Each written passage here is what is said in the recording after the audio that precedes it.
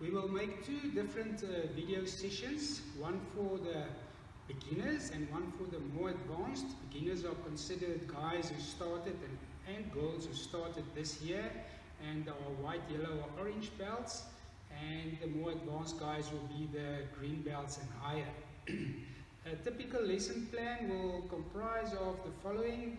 We will do a stretch, warm-up exercise, a judo exercise, a judo technique, and afterwards we will do our vocabulary. So the first lesson, the stretching exercise that we're doing is for our sides. So we go put our hand over our head and go down and keep it there for 10 counts. 4, 5, 6, 7, 8, 9, 10. And then to the other side. 1, 2, 3, 4, 5, 6, 7, 8, 9, 10. The exercise we're going to do, we're going to use a lot of shoulder power, so we must warm up our shoulders. So we do 10 counts here, 4, 5, 6, 7, 8, 9, 10. And then backwards, 1, 2, 3, 4, 5, 6, 7, 8, 9, 10. A more difficult exercise for our arms is the one hand forwards and one hand backwards, 10 counts, 4, 5, 6, 7, 8, 9, 10, and then the other way, 2, 3, 4, 5, 6, 7, 8, 9, 10. You can see I also get confused. Right, so that is our little warm-up exercises. Now our specialized judo exercise is judo push-ups, or some guys call it Japanese push-ups. It's a little bit more complicated than a normal push-up, and it looks as follows. I stretch my legs nice and open, hands in front of me, and I go from the back to the front. 1, 2, 3, 4, 5, 6, 7, 8, 9, 10. Right. So after this, we are ready to start with our techniques, which will follow just now. Thank you. The actual game today is all about balance. So we're going to play a little game. It's very easy. You can play it in the house, and it is actually fairly safe. Nobody can get injured. Right, so we lift our hands up and we try and get the other person to step by trying to push him without my hands against his hands. So I try and do that, and if he steps, then I get a point. Okay, he can also try and attack me. Okay, he comes and I take my hands away, and if he steps, I get a point. Alright, so let's play it for a little bit. Alright, let's see. Okay, there he steps. Okay. Oh, okay, he's too strong for me. Alright, so 1 each. Let's call it a draw. Our technique for the green belts and higher is called JUJI. JUJI means cross, and JIME means strangulation. So we are doing strangulations. Judo players are actually very dangerous, but it's very safe if you do it in the right manner. And if my partner, my uki, feels he's in a strangle, he can just pat. You will see twice. He pats me twice, then I let go. Don't try and be funny, because that can be very dangerous then. Or my partner can also say maita. Maita means I give up. Then you let go.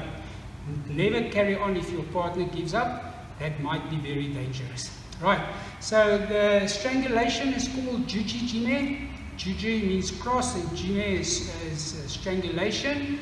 And we've got 3 different JUJI. We've got Kayaku JUJI, and it's very easy to remember. Kayaku starts with a G, give, Kayaku G. Then the next one is Nami, no, I don't want. And Kata, I don't know if I want or if I do not want. Alright, so that is how we remember it in a very simple manner. So if Hanru lies on his back, Strangulation looks like this. Gayaku JUJI JIME. Both fingers, both hands, fingers inside, thumbs outside. Go down, pull, and when he feels the stranglers on, he gives up. Alright.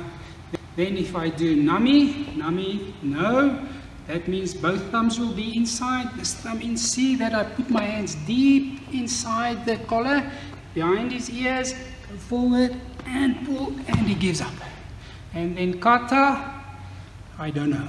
One up, one down. So fingers inside, fingers outside, down and up. Alright, and that is the 3 different JUJI JIMEs, the cross strangulations. Now we're going to do applications, how to use this in a competition setup. The first one I'm going to show is when he's standing on his hands and knees. Okay, so I stand next to him by his one arm. My hand closest to his head goes from the top inside the collar. The other hand goes from the belt underneath, inside, as close as possible to the other hand. See, my thumbs are touching as close as possible to each other. Then I put my leg out.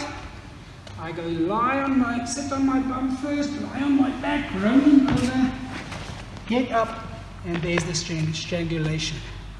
JUJI JIME, and this will be Gayaku because my hands were like this. Alright, the second one is very similar. I used to do this in competition and it's very strong. I like this one and that's why I'm showing it. Same starting position from the side, hands underneath, other hand from the top, thumbs close to each other. But now I roll forward, I put my head between his arms and I roll it over me. Get up, and there's a very strong strangulation and a hold down, and he gives up and I let go. Right, and the last application of JUJI JIME is from between the legs. Alright,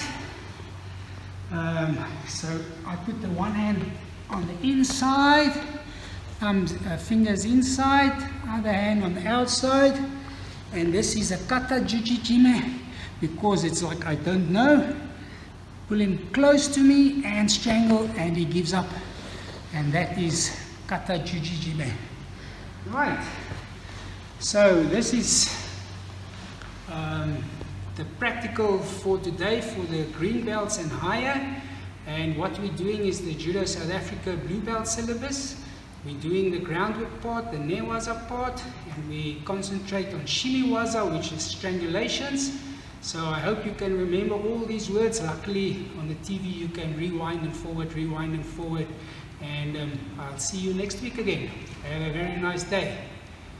Our 3 words for the advanced group are head, shoulder and chest. Head is atama, shoulder is kata, chest is mune. I repeat, atama, kata, mune. Thank you.